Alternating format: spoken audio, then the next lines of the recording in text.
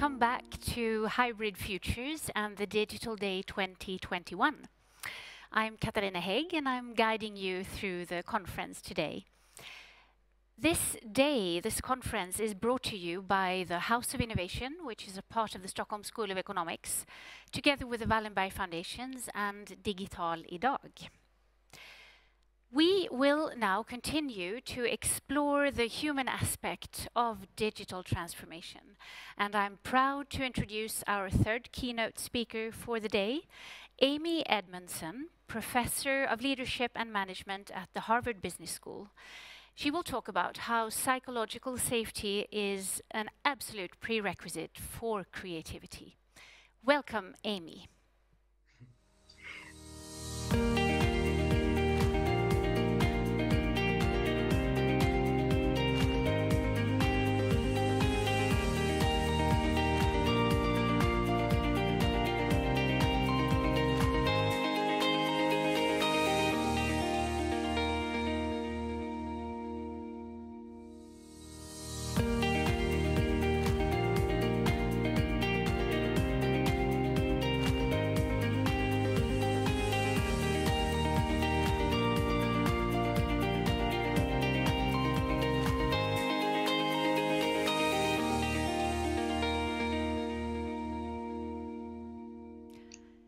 Thank you, Amy. You are staying with us. And I'd also like to say that Makoto Fujimura is also still online with us for now. We will continue to explore creativity, but in a slightly new context. We have talked a lot about the House of Innovation. It is home to an exciting research center for leadership and design named The Garden. And one of the curators of this center is Professor Roberto Verganti, who will actually moderate this ensuing conversation. Roberto, over to you. Thank you very much. Thanks for joining this session. It's a session on digitalization, especially hybridization in the space of creativity. And this is a very interesting space because what is the most unlikely activity or session that we will do digitally and remotely? Probably a creative session. Especially we're talking here about special kind of creativity. There is a type of creativity that we can already do fully digitally. Actually, it is happening already, classically problem solving. You have a problem and you solve it. You find a solution. Actually, nowadays, increasingly, these activities are developed by artificial intelligence. But there is another kind of creativity, which is more imaginative. Is how we make sense of a changing world, how we develop and imagine new strategy, and especially when we want to do this in a collective space, together with others.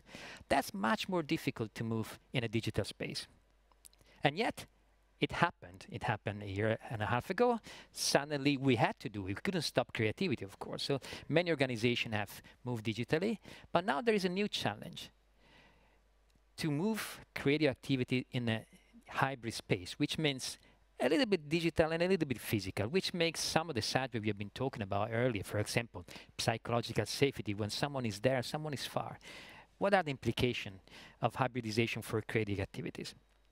Well, we will discuss about this with in a panel with four contributors. One is Makoto Fujimura. You met him before, artist. We talk a lot about creativity and hybridization. Amy Edmondson, with a focus patient in hybrid spaces, and Lisa Lindström, hope I pronounce your family name correctly, who is the CEO of EY Doberman and is a leading organization in the space of design, so quintessential creativity. And then with the fourth panelist that I want to engage directly. So the question is for you, how to rethink creative activities in a hybrid world? Thank you, Roberto, and thank you for inviting me in this very inspiring panel. I'm Roberto Verganti, talking to you from your same space, but from some undefined point in time. Could be yesterday, could be tomorrow. And you ask about how people can rethink their creative activities thanks to digitalization, hybridization. And one way classic is to say that hybridization can remove this limitation of space. You can connect with people remotely and access talents wherever it is. But there is another way of looking at the power of digitalization and hybridization. It is the removal of the limitation of time. you can record material and use it later into a creative activities, or come back in time and reinterpret a creative session that you did before. So I think that this idea of redefining models of time and the meaning of time is extremely powerful way to use the potential of hybridization, especially in this moment in which time is the new gold and new time models are a way to create new business models. Thank you, Roberto. Very interesting insight. So it's not only about space, it's also about time. And I will, in this case, I will try to engage Makoto, because Makoto, we're talking about before the connection between, you know, time and reflection and art, and is working on slow art, but also in fast art and making this finger string. So Makoto, what is your understanding of how our concept of time is changing because of this movement of creativity in hybrid spaces? Yeah, thank you. It occurs to me that that is precisely what the new opportunities are in thinking about generative. Is that, you know, poets have always recognized that the words have power. So T.S. Eliot speaking, you know, begins his four quartets, his great final poem that he wrote, you know, time present and time past, right? So the time element, as you note, and what I do as an artist is to slow time down here in my studio. But in a sense, I recognize that the reality of hybrid world and digitization has actually empowered artists to speed up the process of communication and transmission, and even the marketplace. Today, you know, you can kind of skip the traditional gallery model by posting your images on Instagram, and many artists are finding quite a bit of sustainability, and also with blockchain technology, with NFTs becoming a game changer, I think, in terms of many ways that artists can market his or her work or music. But at the same time, it compresses time. So the challenge is how to find that zone in the technology to stretch time. And what you just did is one way to do it, is to create dissonance or disruption by intentionally introducing something that was recorded in the past, but is not alive until the present moment. So in a sense, you're able to confuse, at least, and create a imaginary way that we can be even talking to ourselves, you know, present and past. But I guess the ultimate question that we can think about is how do we create the future, right? How do we create a kind of community and organization that can begin to speak into the future, and therefore creating something new. And it occurs to me that psychological safety is certainly one of the critical elements that we have to have, and the trust that we have in technology is tenuous. So how do we bridge that by creating a communal physical reality on top of what we might call hybrid reality? I think those are questions that we have to answer. Thank you, Makoto. This connects to what Amy was saying before about psychological safety. And what is interesting with hybridization, which is different than moving fully digital, is not only the trust on the technology, but the unbalance of the communication. I mean, having someone close physically and someone connected remotely, or someone connected from the past and from the future, create this quite strong imbalance in the environment. So, Amy, did you study, or do you any way had any research or implication of what does it mean to have unbalanced means of creating safety in a team? You know, early on, you know, a year ago or over a year ago, even a year and a half ago, I was studying fully remote teams that had always been face-to-face, but now were fully remote. And an obvious finding is that they felt less psychological safety in the sense of it is harder to speak up, right? The threshold for believing that what I'm about to offer might be accepted went up, right? It sort of naturally went up because it's a little harder to get in. We actually aren't seeing body language very well. We're not making eye contact. When we have the fake experience of eye contact, it's because, like right now, I'm looking at the green dot, not at you. So the challenge increased, and the thing we were experimenting with is figure out how to use the digital tools to supplement that loss, right? Through polls or hand raises or explicit breakouts to get people talking and all of that, using the digital tools. But now I think we can only hypothesize the impact of digital hybrid environments where some are face-to-face and some are remote. And because I don't think we've been doing it long enough to have good data, but the hypothesis is one you already alluded to, which I think is very likely to be supported, which is that we get an in-group, out-group effect. It is 1,000% easier to sort of connect with someone who's here compared to someone whom I either have to set up a Zoom meeting or pick up the phone, which nobody does anymore, and reach out. That's just, that now we have one group with the threshold here and the other group with the threshold here. We are going to naturally gravitate to connect more and feel more connected to and feel more psychologically safe with those who are proximal. Good. Thank you, Amy. And here we come to the point you anticipated. We can only guess what we will be, because in reality we have been operating digitally, but hybridization is the frontier, and that's the idea of having you, Lisa, here. So how are you experimenting, or how you're planning to address this world in which you will have part of your teams here, part of your team remote? What's happening in AI Doberman? So first of all, I think that, it started by, us feeling a little bit clunky and a little bit, not used to having the body language as one of the strongest tools maybe to create safety in a room. But that is a pretty good wake-up call, a pretty good way for us to look into what could this be. So the way that we are experimenting is, how can you feel a sense of belonging when it's unbalanced, to your point? How can we work in these different dimensions? And I actually right now think that what we are exploring is other capabilities of creativity that we did not have before.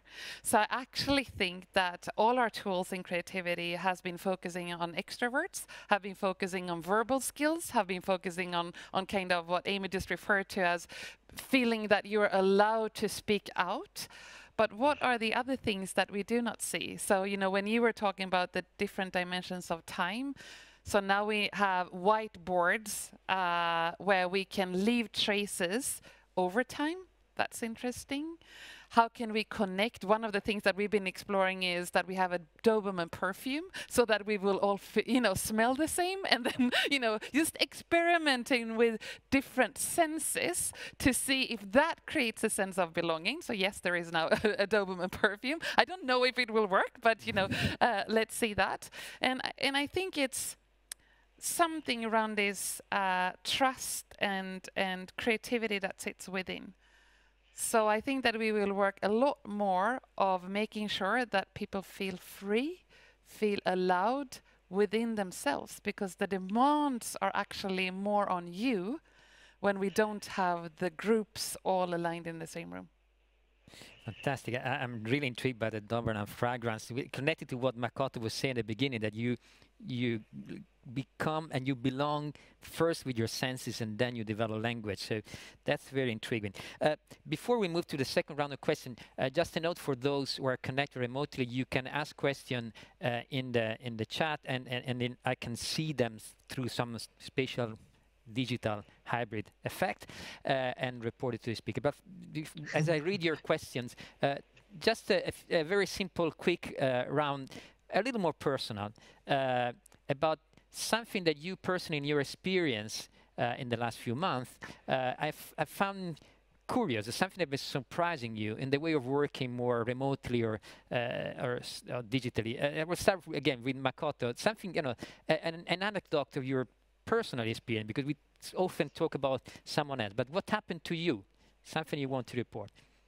Yes, and I released a book early this year called, out of Yale Press, Art Plus Faith, the Theology of Making. So unfortunately, I couldn't go on the book tour or, you know, lectures. So I did a lot of interviews, podcast interviews, and obviously Zoom lectures. And I began to think of it as an opportunity to connect with individuals, because we're all in our Zoom rooms, right? And let's say there's 10 people on screen, including my fellows, because I didn't meet my fellows in person until quite recently. So I interviewed them on Zoom, and I had all these lectures in different communities. And what I began to do about halfway was to do a little show and tell in the beginning, which means that I kind of look at the background that you have on Zoom. For instance, right now in Amy's background, there are many books. And I will like pick one and I say, I ask you about that particular book on the upper left-hand corner. Tell me about it. And it's amazing how much that breaks the wall, you know, the third wall or whatever, and you know, opens up. I realized that some of the students may have food insecurity issues, because you know they're in a room and you kind of can read the room. I'm very highly visual to begin with, so I can kind of sense, oh, what is, you know, her life about, and what is the environment that, you know, she is living in at home, sequestered, you know, and so those are signals that was important to me to recognize and even acknowledge in some way. And when we spend first 15 minutes just doing show and tell, it seems that the Zoom, you know, because it's not like when you do a lecture, you can go into people's rooms. But here was an opportunity to connect with people at a deeper level. And I think even though my lecture may be shorter, you know, it was more productive. Fantastic. Thank you.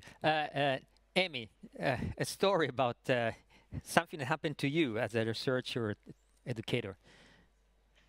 Well, I guess I do remember one day, and this is very similar to what Marco said, but one day where I hadn't really thought much about it, but one day I gave a talk in Germany in the morning, in Boston at noon, and in China in the very late evening. And I just started thinking about that as, you know, the beauty of it as well as the stress of it. And because it's possible, does that make it good? And it's certainly exhausting. There were 3 very different talks, so it wasn't just a rinse and repeat moment.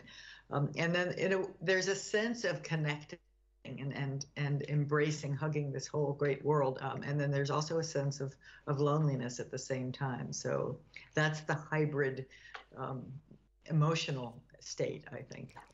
I think we're slowly learning that living in a hybrid world means the capability to hold simultaneously extremes that are becoming even more extremes. So even connected to what Makoto was saying about the streams of time. Lisa, a story or anecdote from your... So one thing that I've learned about myself is my job is actually to make people brave. And I've been using, you know, a lot of energy and passion and my body language doing that in physical rooms.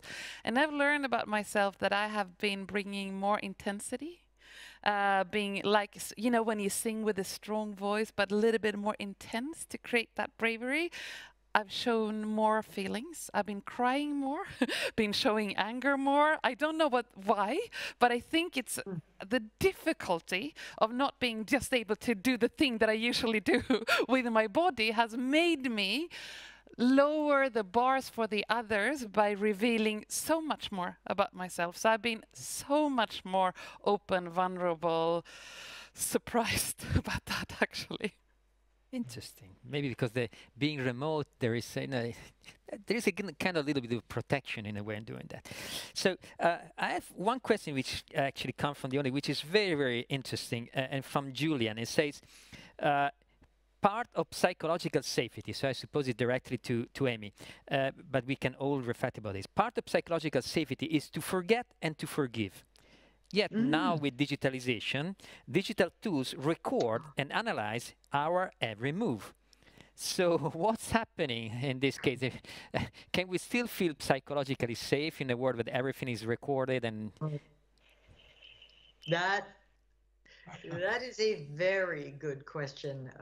I'm afraid it's not really a question. I think it's a statement, and I think you're very likely right. It's a risk to manage, the risk and the understanding. I think that's going to take some real problem solving, maybe some creativity as well, to think through the implications of the permanent record of everything that we do and say, and what implications that has for psychological safety. I think that's very, very important.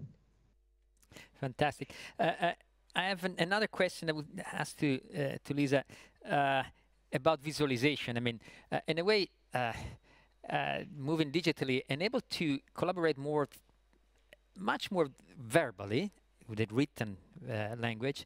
But what about the power of visualization and other kind of, or even prototypes? There are the question of prototypes that are much more difficult. Yes, but it's always been difficult. So it's always been difficult to move into a new technique. So I think that we just need to, explore even further. And I've seen, so many fantastic examples of people starting to draw on a paper and put it up and say, that didn't work. So then you kind of bring up your PowerPoint and then you draw on that and see if that works. So I actually think that it's just kind of continuous exploring and showing new types of prototypes and not be limited, but that our brain think that there is a screen in between. I don't think that, that's just a camera, and you can still prototype things and show that to the camera.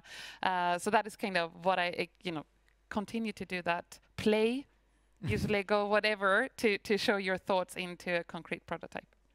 Thanks. And with this, we conclude our panel. We learned that hybridization basically makes things more extreme, compresses and expand, and the only thing we can do is explore how to our posture in front of this extreme that are becoming even more far from each other.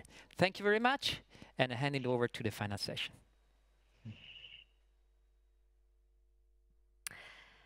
Thank you, Roberto, and thank you to all panelists for those insights and reflections. So I am here with you again, Magnus, Mähring. Hi again. And I thought before moving on to the closing conversation, we would just take a moment to perhaps resume and reflect a little bit on what we've heard during the day. It's been massive, fantastic. I know that something that you have reflected on is the question of imbalances. Yeah, well, I guess that's one of the themes that's come up during the afternoon, and also really it goes back to Caroline Berg's initial comments about inclusivity and the importance to, as she put it, the managing digital transformation in society in a way that is inclusive and that brings people with the change rather than puts people against these, potentially massive transformative shifts. So inclusivity seems to be a really important word. But related to that, of course, is the power of technology, and that is also something that came across both from Annabelle's keynote and from the panel on AI, for example, is really, how on the one hand technology has this power to change resource utilization so that it becomes entirely different. You know, she gave these examples of how platforms are the biggest firms in their industries without owning any of the traditional assets, right? So there's this tremendous power of technology in creating things in a new way. And there's economies of scale in that. There are network effects. They become, you know, natural monopolies, if you will. But that also, of course, risks creating imbalances. And I think that clearly was one of the themes in the panel discussion with Annabelle and Jonas Samuelsson and Samuel Engblom. But it's probably something we see throughout the afternoon as well. And in a way, you know, you could say that that's the backside of the flip side of psychological safety is potentially exclusion instead of inclusion as well. I was thinking about this power shift that has been mentioned as well, from governments failing and local organizations acting. So what does that do to our societies? We've heard a bit about that as well. Yeah, I think that's another theme from this afternoon. I think is sort of cross-sector collaboration and how we can manage that and what that can potentially bring. And I'm curiously sort of looking forward. In a couple of minutes we'll have a few more people with us to pursue these topics.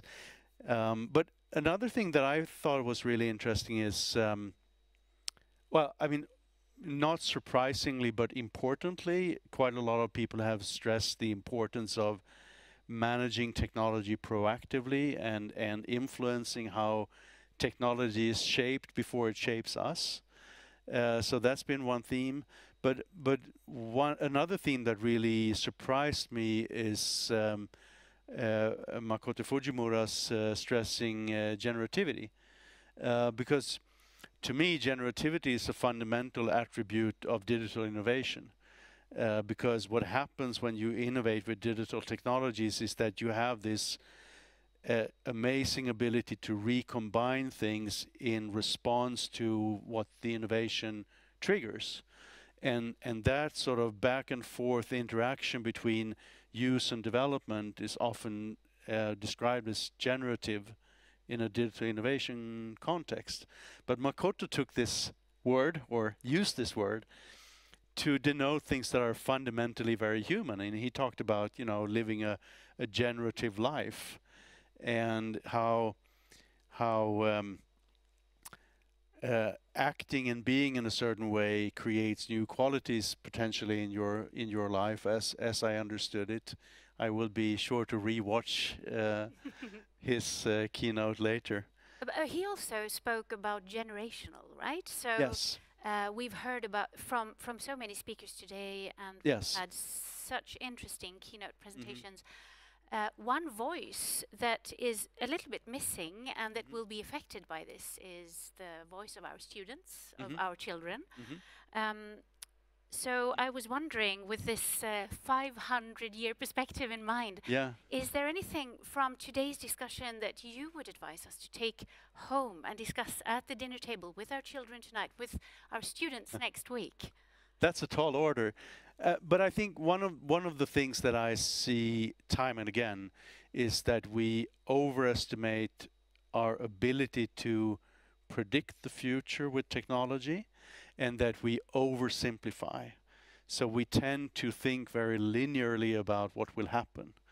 And I think we would do ourselves a favor if we would be more humble in our predictions, more curious, and more accepting of uncertainty, and perhaps creative in shaping different scenarios of what the future not will bring, but how we can shape the future. So I think, you know, really understanding that we can't predict, and starting from there in shaping ideas of what we would want to contribute to. That is the futures we want to live in. Yes, and trying to make them happen. Yeah. So we are moving into the closing conversation, and there is a number of really interesting guests. Some of them we have met before as well. What would you like to explore with them?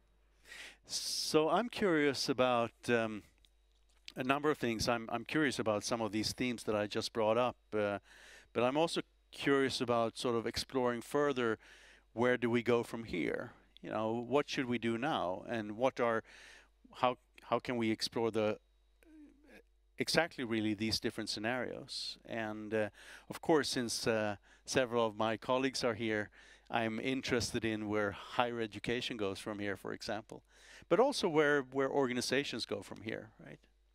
So I think those are a couple of different themes, and maybe the third theme might be long-term perspective and the social side of organization and enterprise. Should we try that? Yes. What do you think? I think that sounds great. Okay, so let's do that. Magnus, the next panel is yours. Please awesome. go ahead. Great.